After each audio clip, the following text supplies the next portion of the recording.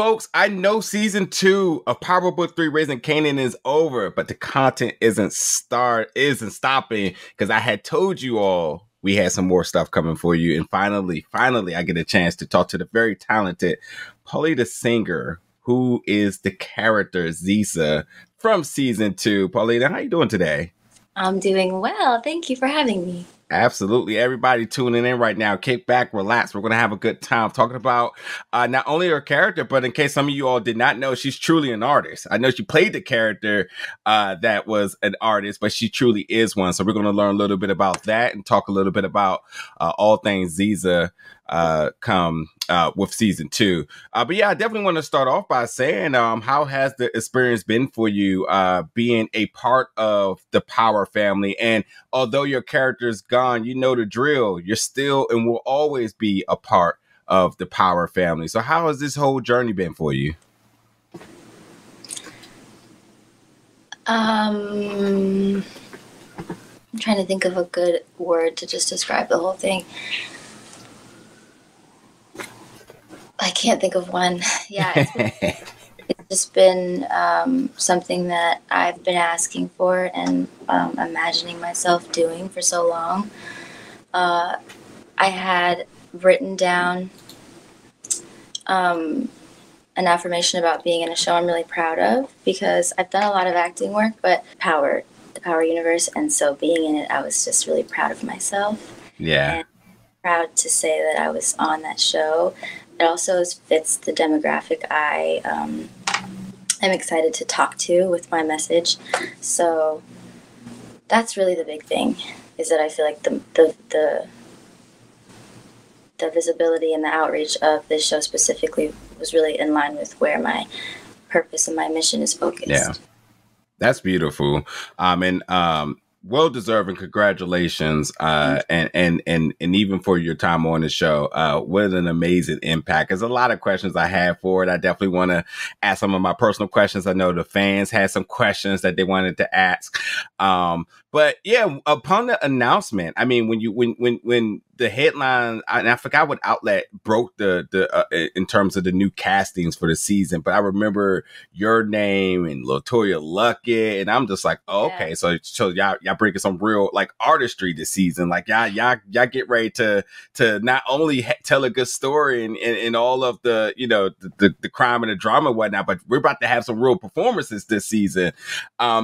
What was sort of that emotion seeing your name in this cast of crew who are absolutely talented? And I would love to know what type of discussions you've had with some of these other folks. I mean, when you talk about LaToya Luckett, icon, legend, but being in the same vicinity with her is chilling.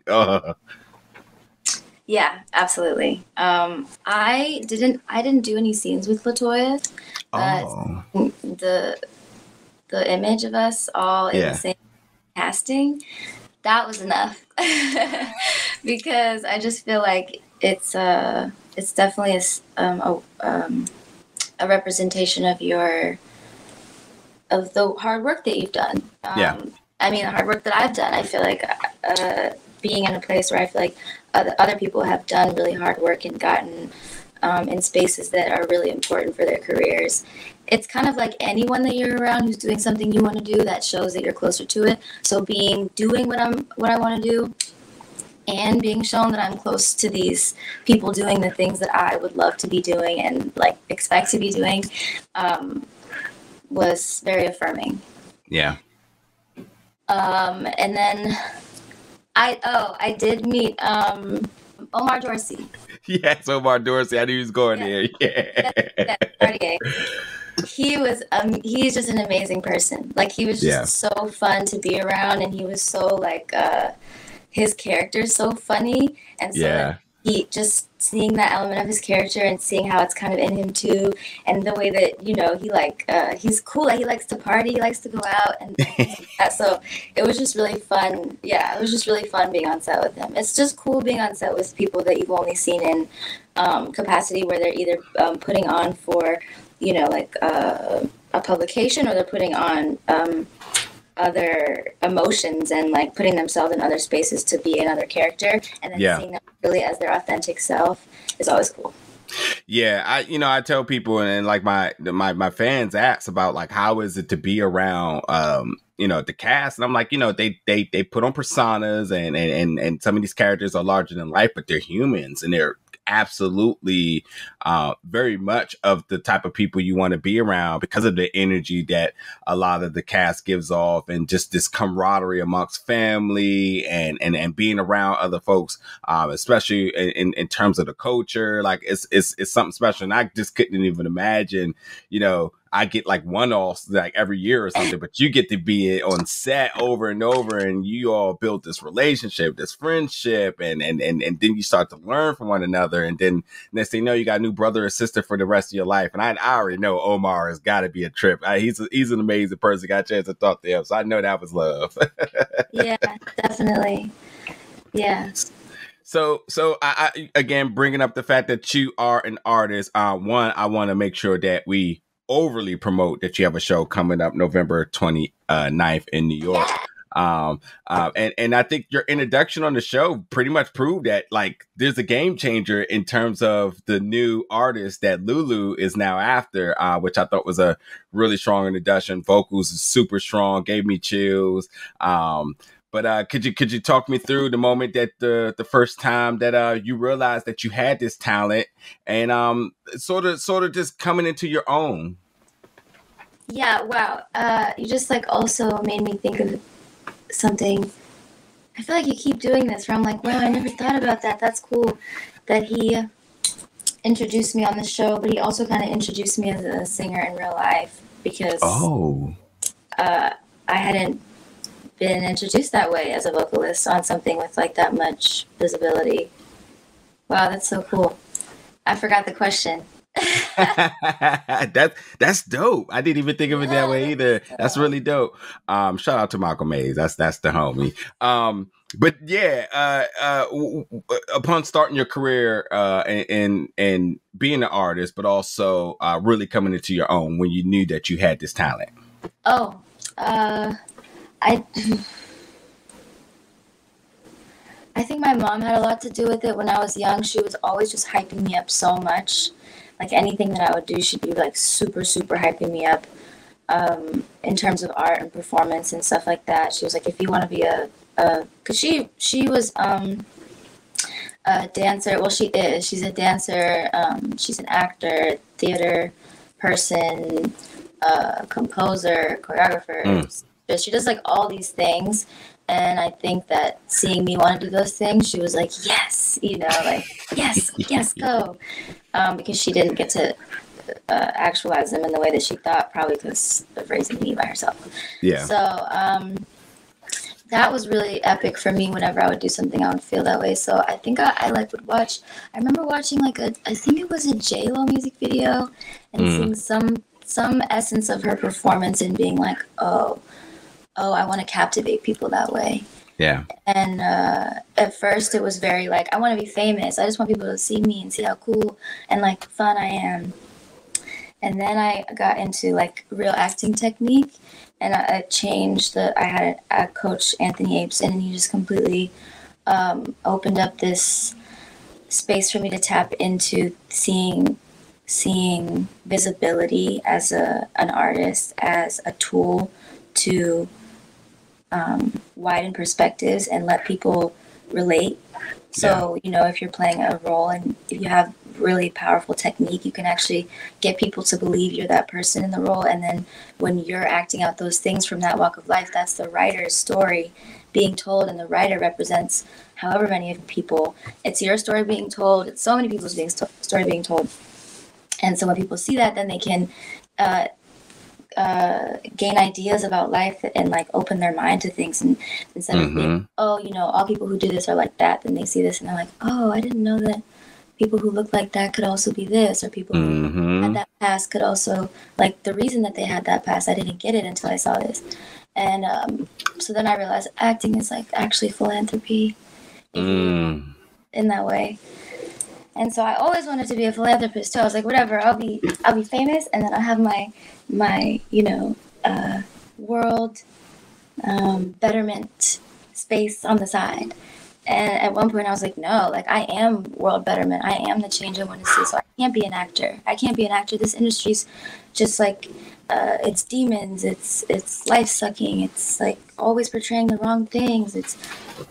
And then I had another revelation where I was like, oh no, that's exactly where you need to be to broadcast these kinds of feelings. Because, you know, say I go into just wellness and it was just like to be like a guru, basically.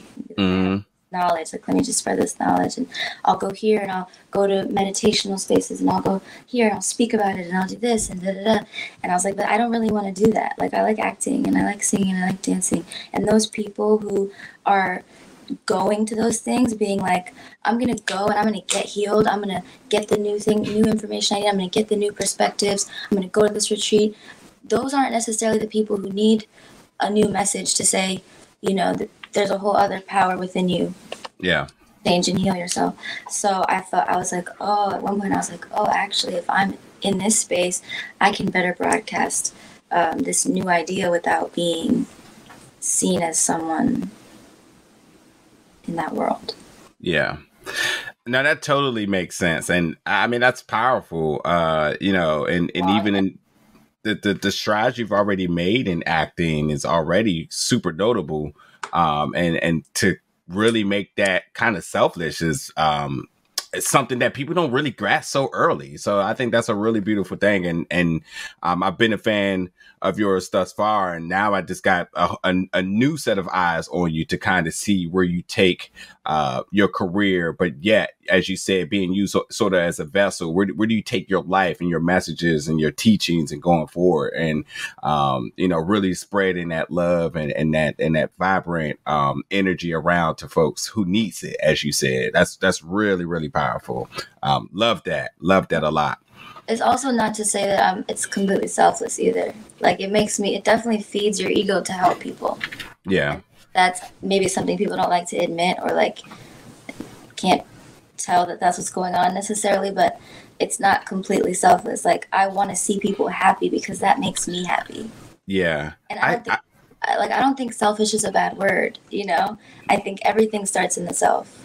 So it's like noticing yourself so that you can notice other people, noticing where you need to heal so that you can see other people for the whole self, and not what like might be happening because they might have not access their healing to something, or right. That's right. No, that's true, because like, even for myself, I have a sense of peace upon helping others, and I feel like the word selfish is been stigmatized to be a negative thing.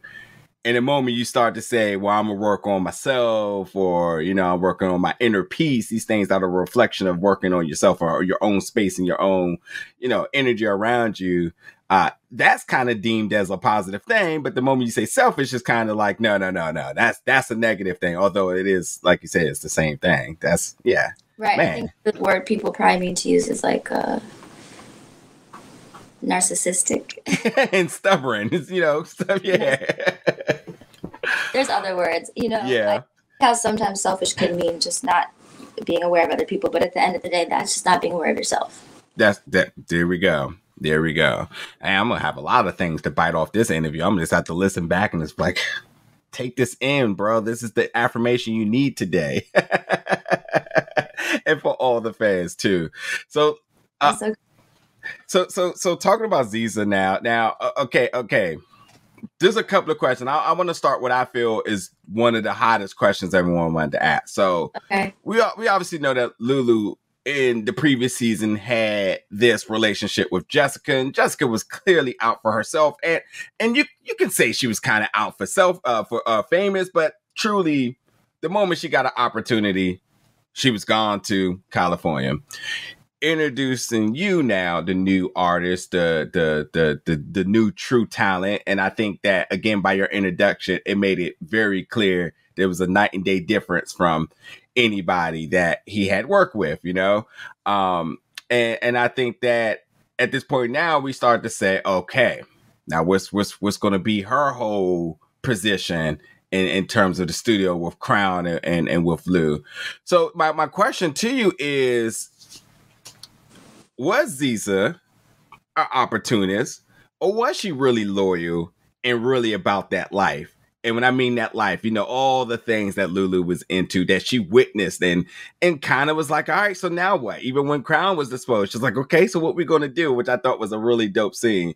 But was this just her eye in terms of what it means to make it in the business, or was this just truly who she was? I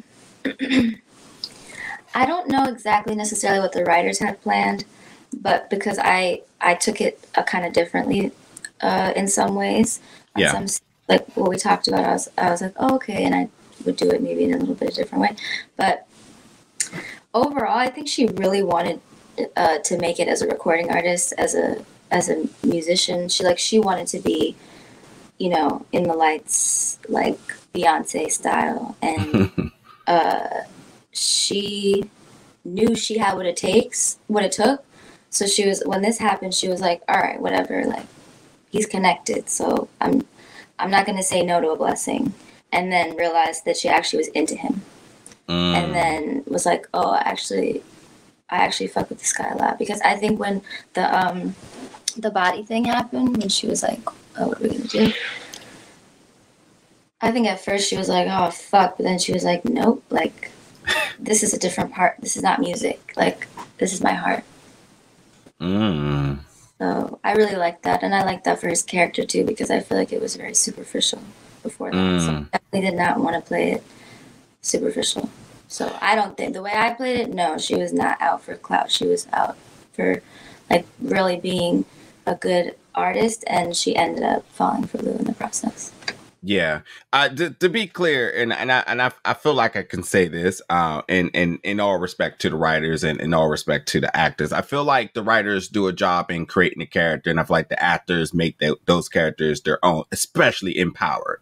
Everybody gets a sense of what this character is. I mean, I'm about to call him Marvin, but London is the main person would tell you that, like, hey, they tell you, you know, this, and that, and I just go in there and I kind of do my thing. Lulu has, Malcolm has said the same thing. So, like, by all means, I mean, you're following suit and saying, like, hey, I got an idea of what they wanted it to be, but you went in there and made it yours. So that's why you can speak to what you feel that character is, because that character is yours. You make that character yours. That's what all about what the performances are. And that's why we love Power, because we do get like that gap of like, oh, the writers maybe wanted this, but the actors kind of went this way. And that leaves all the fans wondering, like, okay, which way are we going to go? You know, what's going to happen? The unpredictability, because they're truly uniquely your characters that we just follow behind. So that's interesting. And I'm super glad as well it wasn't superficial. And I remember saying this like episode 1 or 2. I'm like, I trust the writers enough to know that they're not just going to give just another superficial character, which, you know, Jessica kind of was. Jessica was there for clout,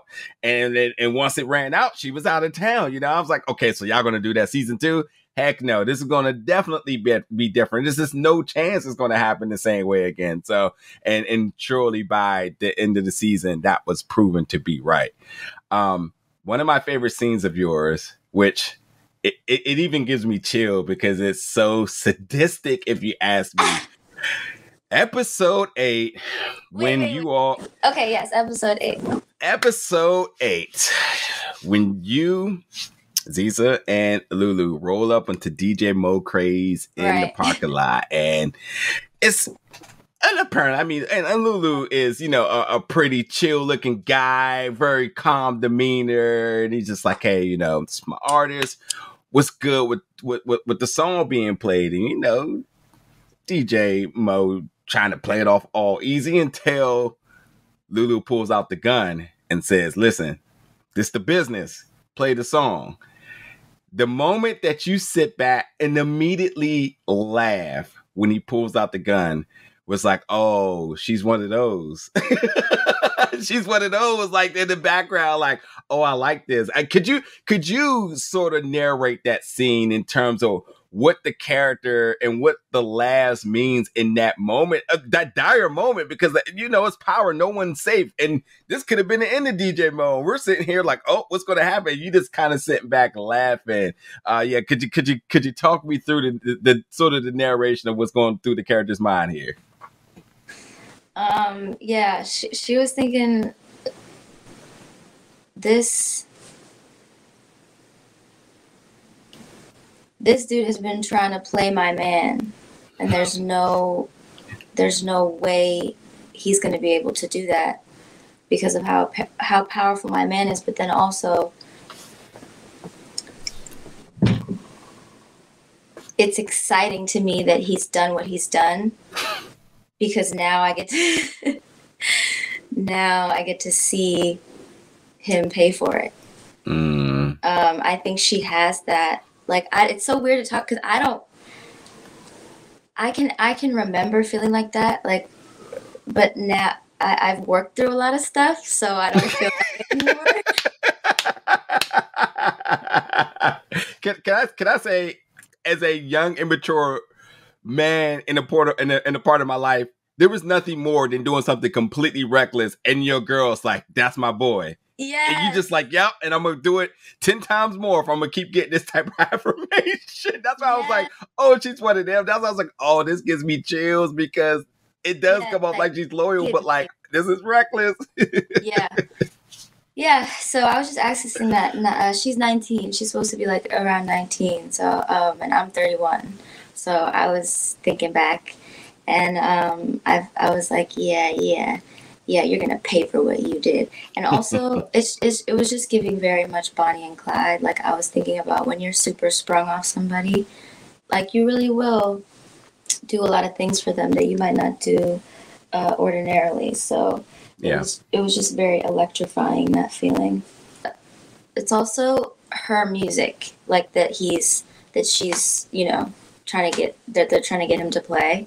So the fact that her man is going so hard for her music is also like a super turn on for her, and she's like, wow, he's going so hard, and so I'm gonna go hard, and like, this is gonna make it happen. Like, this is what we have to do. Like, I thought I would, make a billion records, and here I am. I made one record, and you just put a gun to a dude, and like, we get a song on the radio. Like, like, she was kind of in that vibe. Yeah, I oh man, a bunch of things came through my head, and I was like, yeah, I remember those days, man. Not pulling guns on anybody, but I remember those days. You like, yeah, I'm a pull up on cuz when I see him, and then you want to make sure that it's super visible. You want to make sure your girl see that, because that's all she's gonna talk about, and that's all everybody else gonna talk about. Exactly. That's so funny. You made me think of something else, and it just quickly flew out of my mind. Oh yeah, I know what I was gonna say. The performances, again, I talked about the first scene, but the first time you heard your voice in a performance, especially when it played on the radio, but the first time you heard your voice on an episode, in a performance on the show, what was sort of your emotion, and did you make any calls, or were you witnessing this with any of your peers the first time it happened? What was those emotions like? Okay. Yes, the first time I actually had a watch party. Never had a watch party. But it was a watch party. This is also why this is so interesting, and like why I'm so proud of this happening, because this was the first time I was releasing music that I was like really proud of also. The last music I released it because I was like, it was like 8 years ago maybe. I was like, I just have to put this out. If I don't, I'll never put it out. But I wasn't like, oops, I wasn't like, yes, this is such great music. So this is the first time I was like, yes, like, I feel the great music. It's there. Maybe these aren't the pinnacle songs, but this is like, I can see it. I can smell it.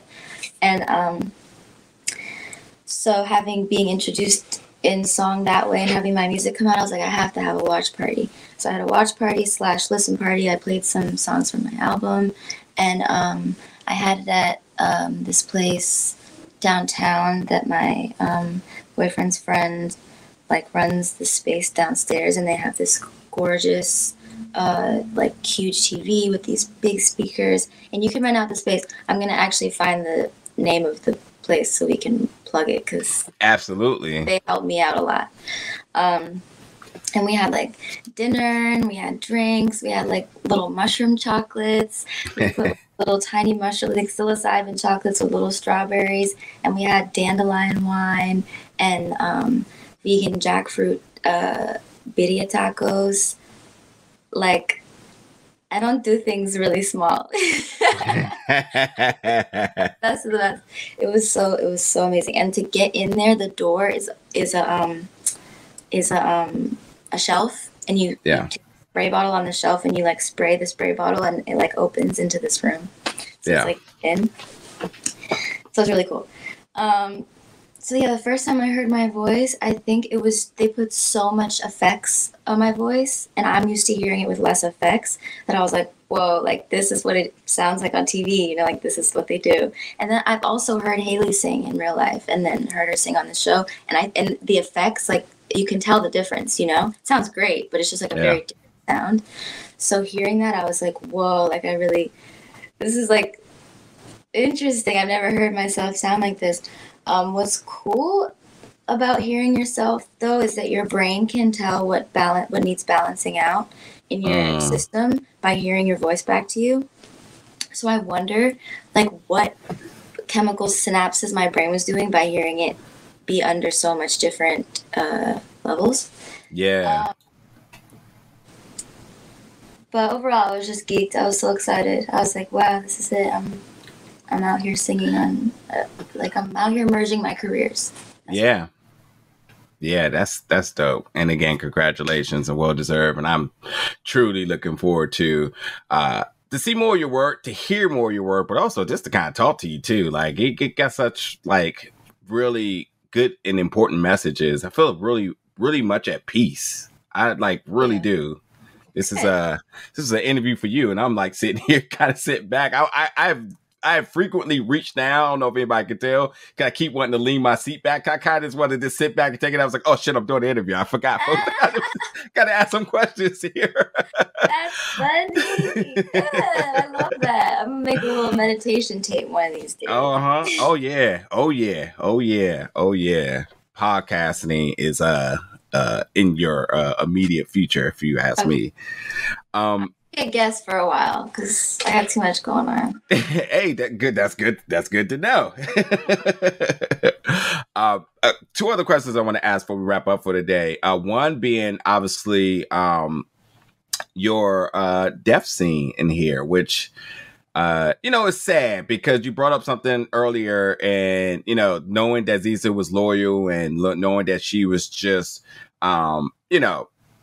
in love with this guy and trying to support him and really helping him a lot more. And I think the effects of this relationship definitely carries into next season because, while she tried to give him what he wanted to get out of the game. He wanted to focus on music.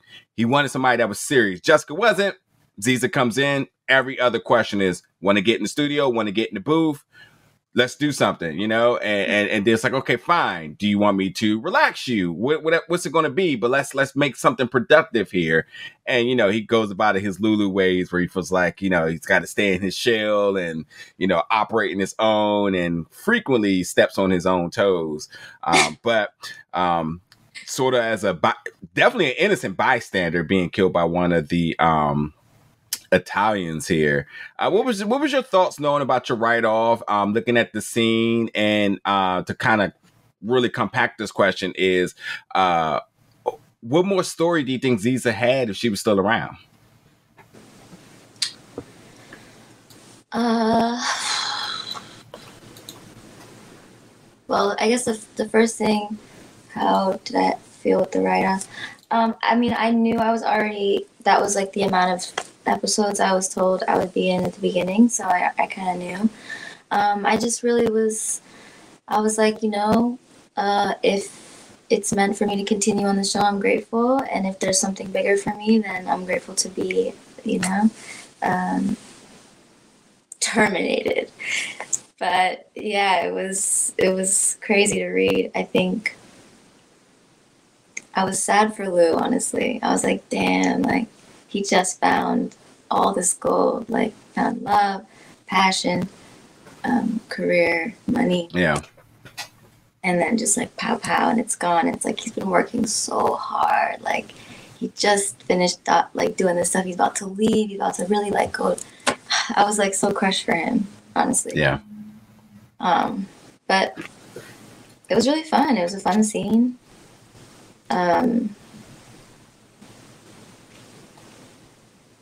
I think it's good that they show that kind of stuff sometimes because it's really not a game out here, I don't think people should lead with fear ever.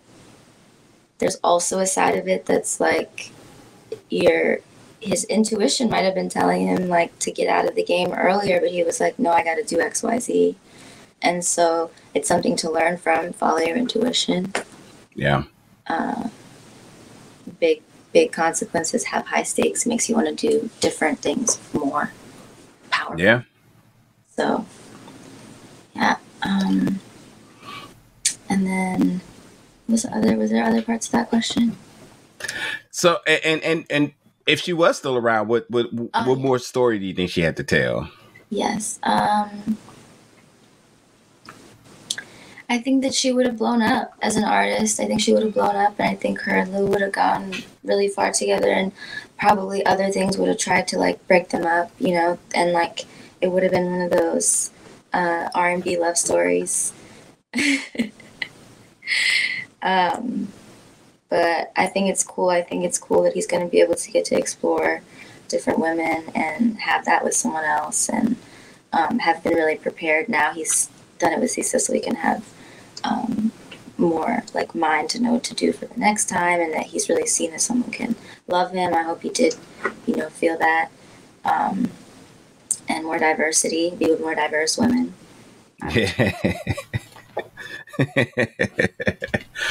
Oh man, we'll see. That's going to be a big question going forward. Where does this tragedy take him? And will he learn? And I think that is kind of metaphorical, because I think it's safe to say that everything he wanted was in the person that was right in front of him. And did he take it for granted? Was he blinded? Was he, for whatever reason, just unwilling to let go of his past? I mean, we see Marvin going through therapy. Will he learn something from his brother through that, to learn that there is a sense of having to continuously work on yourself? You don't always, none of us all have it figured out. And at times you see Lou and he feels like he has it all figured out until he's humbled multiple times in the season. So it's going to be interesting to see what happens going forward. So, Miss Paulina, I told you I wanted to make sure that we had a moment to talk about things you have coming up. Obviously, shows and appearances. Could you tell the audience now where folks can keep an eye out for you? Yes. I have I'm going to be on, I don't know if I can talk about this fully yet, so I'm going to be discreet, but I'm going to be on an animated show that's a version of a show that we grew up with. And I'm going to be playing a character that most of us remember. I honestly didn't remember when I auditioned. But when I saw her, I was like, okay. So that's fun. That's exciting. More details soon. I'm doing a show in New York City at SOB's on November 29th. And I am still releasing my album in pieces, which I love. Like, so unorthodox and alternative. I love that for me. I didn't know how it was going to work out, but I'm like, really, I love how it feels. So there's three more songs on the album to be released. Plus, I have this interlude that I couldn't upload by itself because it's too short. So that's coming. And I'm writing shows too. I'm writing shows with my writing partner, and we're talking to people, and you might see some of those out there soon as well. Awesome. Well, you know, Jam Planet. I have an event series called Jam Planet, and I'm looking for spaces. So if anybody has a space in New York City that they would like to host my wellness-based open mic / jam session, it's really dope. I have tons of footage to show whoever, and I really would love to work with you. Love it. Well, all of the information will be in the description below, where to find her upcoming projects and so on. Social medias, folks, reach out to her, show her love. As I said in the beginning, although Zisa has been murdered in the Power Universe, Paulina will forever be a part of the community. So y'all make sure y'all show her love. Let her know what you thought about her time on the show. Keep an eye out for all other sorts of projects coming down the pipeline. Paulina, it's been a pleasure to talk to you, and I'm so glad that we got to do this. Thank you. I'm so grateful. This was really fun. You're a beautiful person, a beautiful soul, and a voice of an angel. And I did not know that this was going to turn to an interview where I actually wanted to just be distracted and sit back and just listen to you. Kind of caught me off guard, and that's why I kept saying, "Nope, sir, nope." This is an interview, but we'll definitely have to do it again soon. That's for sure. Absolutely. That's for sure. Absolutely. So, well, folks, jump in the comments, show some love. Let us know your thoughts about the thing said today, and stick around because for sure we got more power content coming very soon. Thank you so much for tuning in. We'll see you back once again.